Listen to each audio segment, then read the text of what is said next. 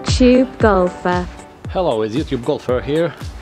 Today we will do a DIY golfing mat, but that's gonna be a golfing mat on a budget, so the cheapest one we can actually get.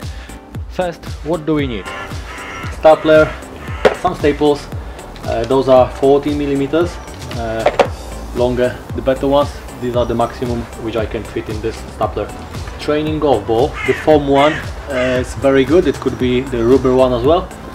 We need some elastic which is more durable and it's not gonna break so easily. I also have this tiny bit, I'm not sure how it's called in English. We also need like a rubber tees. They are very useful. I got them from Amazon in a package like this, 5 of them. So we need hole making tool like this, a drill bit and wood drill bit to make holes. It's size 16 actually. This part needs to be same size as the tee, and the whole thing, it needs to be the correct size for the base of a tee.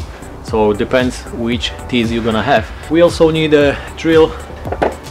We will need a scrap piece of something. There's a piece of laminate wood floor. It's gonna cover our tee, so it's gonna be the same thickness as the base OSB. We need also screws. Those are 50 mil, but it depends which material you're gonna use. The most important thing, a hot brew. I have some coffee because it's chilly outside, so we need to keep warm ourselves. Okay, so the rest are, we have some underlay here. It was a piece of wrap in some furniture. It could be even a carpet, piece of carpet, because we have our artificial grass, the most important actually. I have some OSB balls here, not very thick, they are 12 mil, but the point of this is to use the materials you have. So probably you're not gonna do exactly the same as I did, but you know, we want to do it cheap, so we have to utilize whatever we have. The things which I had to buy were actually the staples, because I had only the short ones and the artificial grass, and that's it. And all the other stuff I had, oh, and the teeth, sorry, and I have to buy the teeth. Okay, so the base is actually a part of pallet. So I had a pallet, but it was very heavy, a bit big, and those were inside the pallet, so I just stripped it down and I took the 4 like joists to have the base. And because I have only 12 mil OSB board, these are actually the offcuts I had already, but it's pretty thin, so you know, you can bend it easily. That's why I did like 2 layers. So the first layer is to make it a little bit more stable, and the top layer will make the surface. So yeah, you have to align it. That's how it was, because I had to deassemble it, because I haven't done this movie before. I already did the mat and thought about the video afterwards. So I just stripped it down. So there are 4 aligned. It doesn't have to be perfect, but at least it's similar distances. Top layer, let's go in there.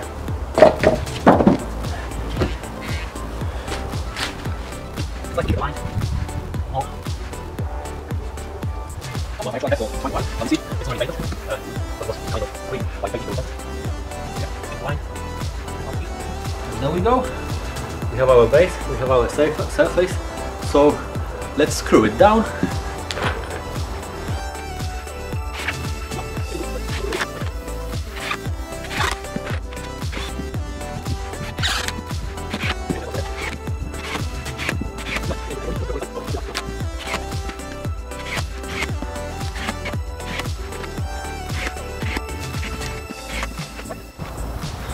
Okay. The next step is going to be to drill those holes. I have them pre-drilled because I did the mat before. I don't know what materials you're gonna have, but the easiest way to do it is to actually have two layers, because the first layer you can make a hole in, and the layer underneath gonna keep it all together. You could try to use laminate flooring or whatever you have, just to have them holes to sink in the teeth. I just choose two places to have those teeth. One will be to actually hit the ball, and the second one there will be like ball fixed to it, so you can, you know, use your camera in slow motion and check where exactly you hit the ball, and you don't have to take it again and again and again and put it on the tee. Take your drill bit and drill it. Remember, do it slowly, so you won't drill through the base layer. You only have to drill through the top layer. When you already drilled those holes, one or two or how many you want, take the normal drill bit and you just have to drill through it. And it's very important because we use it later. So one of the holes have to go through both of the layers. So that's how it looks. So that hole goes through all the way down. We will fix the ball here. So the first layer is cut it through, the second one is here, still solid. The layers are a little bit in the air, there is a gap. So we have the gap here, so we will have access to that hole from underneath. Okay, so we have the holes done. We will work with the teeth after that.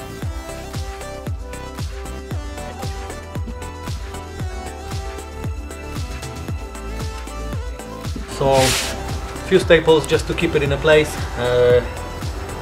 The other one's gonna go through the grass and the underlay, so just a little bit of staples here. I had the 8mm before, but they were too short and they were coming off, so I bought the 14mm, and they are the bad boys. There we go.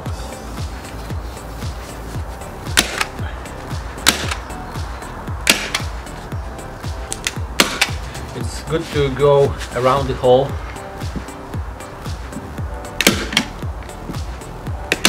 because that's gonna be the place where you will hit most.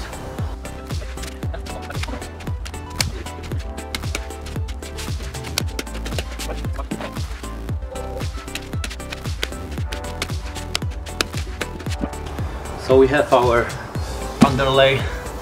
Now just take a knife and cut out a little bit of the foam to have access to the hole underneath and the hole from the top, so you can stick the tee through it. Okay, it's time for our grass. So mine is this size, it works like that.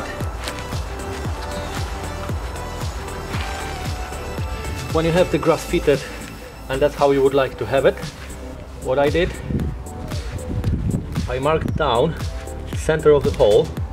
You just take the drill, which, like I showed you, is exactly the thickness of the tee, and just drill through it, you know, just drill through it, and you have your grass ready to be stapled down. Stay focused now and listen carefully, because that part will be important.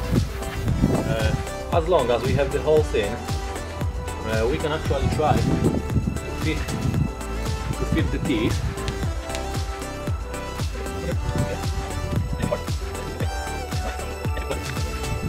Remember, if you want to fix it and just have it fixed, that's fine, but if you would like to change the tee size in the future, don't staple it here, staple it down here, so you will be able to lift it up and change the tee.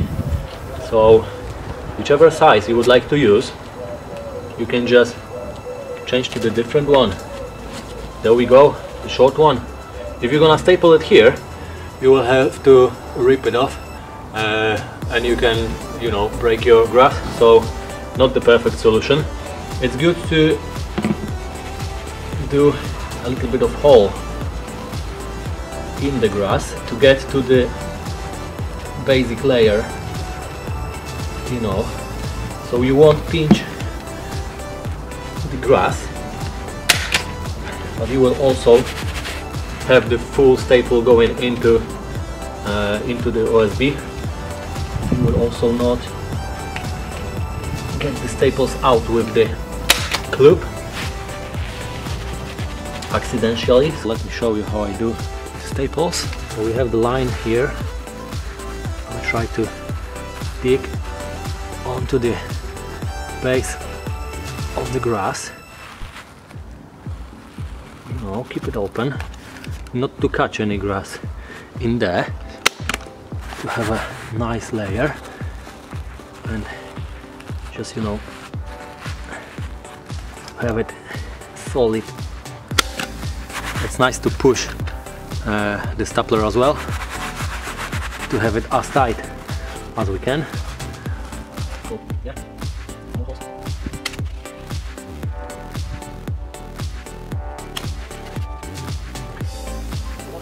I do it every like 5-10 centimeters, should be enough.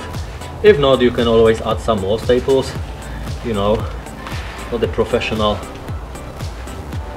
golfing mat, it's not gonna work on a driving range, so just for the training purposes. Remember, we have a second hole here, so we have to do the line here as well.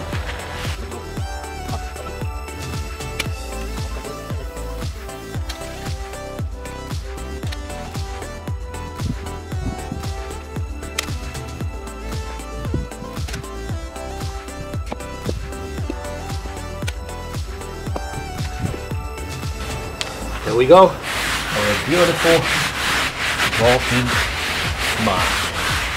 So now we have to work with these. Now we move on to the part where we will prepare filling of the hole over the tee.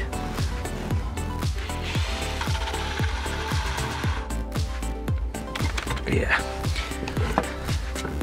Battery died. Okay, I've changed the battery and I'm ready to go again.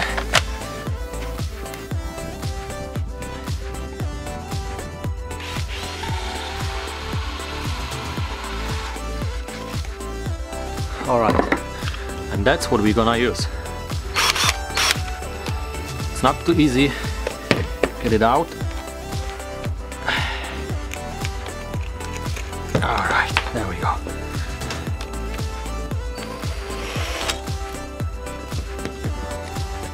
So that will be our cover. The next step is to drill a hole in the middle, which gonna fit our tee. So it's nice to use vise. You don't have to, but it's gonna keep it tight and in place. If you don't have any, you can do it, but be careful not to hurt yourself. So again, number 16, because that's the size of a tees we have. If you have different size, you need to use different drill. In the middle.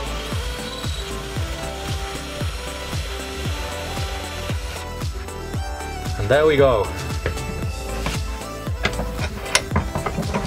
And we have a cover. We could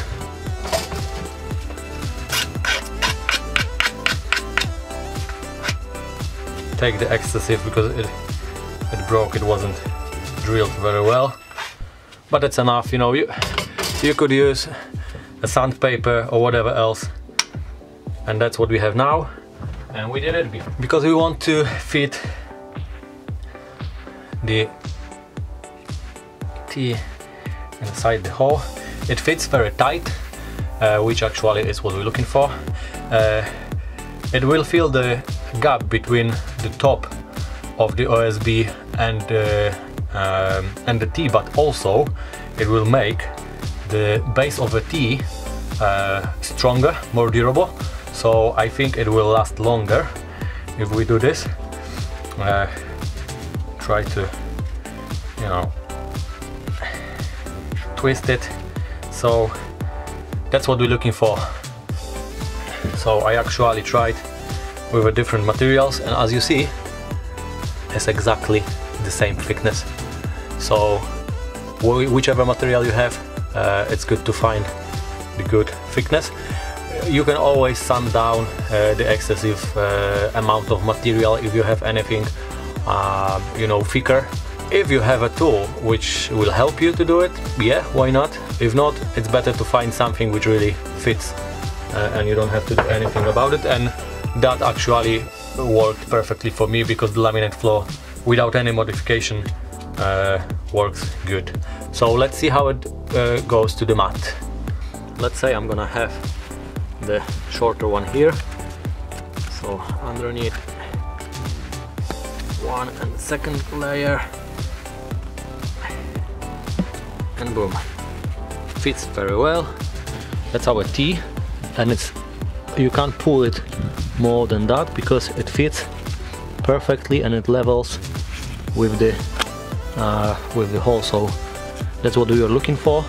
So the hole fits tightly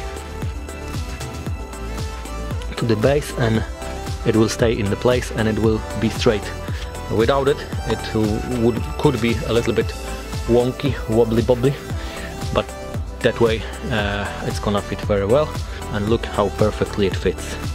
Look how good it is. And like I said, the same thickness as the base. If you have something which is thicker, you can just take out the underlay and you will still be able to have the level, the correct level. So yeah, it's worth to give it a try, you know. Whatever fits you, you can try different materials and different solutions. Okay, so the part with a ball, we are taking drills. We need one not so thick to go through the ball, and a little bit thicker to do the hole on the top.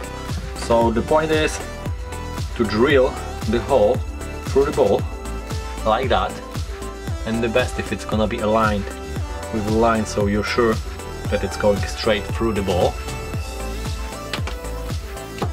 You drill the hole from the top, which is slightly bigger, and you need to do some kind of, you know, knots at the end. And what I did is to just light it up with the lighter. Because it's a foam ball, it probably could go through it. I also took, that should help, and just push it through.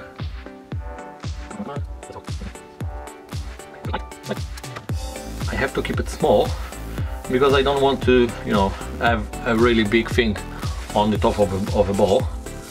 So yeah, it went through to that point where it's gonna stuck for sure and it's not gonna go through. And now you have to stick it through the ball. So the last part is to stick it through the ball. There we go.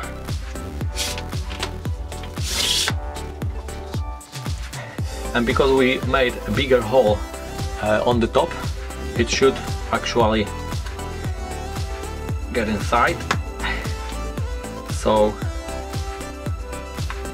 we will have still a ball without anything on the top.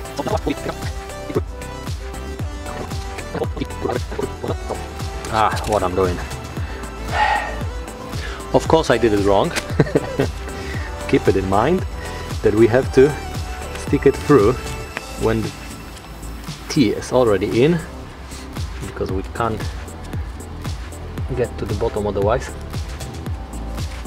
There we go.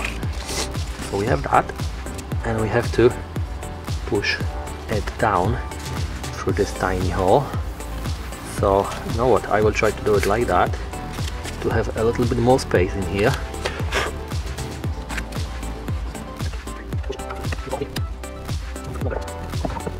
It went through. There we go. So we have it here. We can It can't be too tight because it will bend to one side, so we have to leave it like that.